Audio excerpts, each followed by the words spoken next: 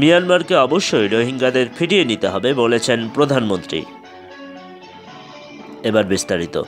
বাংলাদেশে নিযুক্ত ফ্রান্সের রাষ্ট্রদূত মারি অ্যানিক বুরদিন আজ বিকেলে প্রধানমন্ত্রীর সরকারি বাসভবন গণভবনে শেখ হাসিনার সঙ্গে বিদায়ী সাক্ষাৎ করতে গেলে প্রধানমন্ত্রী শেখ হাসিনা জোরপূর্বক বাস্তুচ্যুত রোহিঙ্গাদের প্রত্যাবাসন শুরু করার জন্য মিয়ানমারের প্রতি তার আহ্বান পুনর্ব্যক্ত করে আজ বলেছেন, মিয়ানমারকে অবশ্যই তাদের নাগরিকদের বাংলাদেশ থেকে ফেরত নিতে হবে।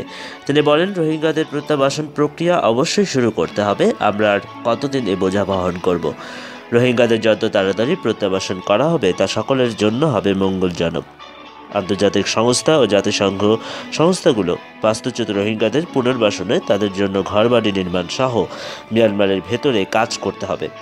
কক্সবাজারে 11 লাখ রোহিঙ্গা আশ্রয় নিয়েছে উল্লেখ করে তিনি বলেন, তাদের সংখ্যা স্থানীয়দের সংখ্যা থেকে ছাড়িয়ে গেছে।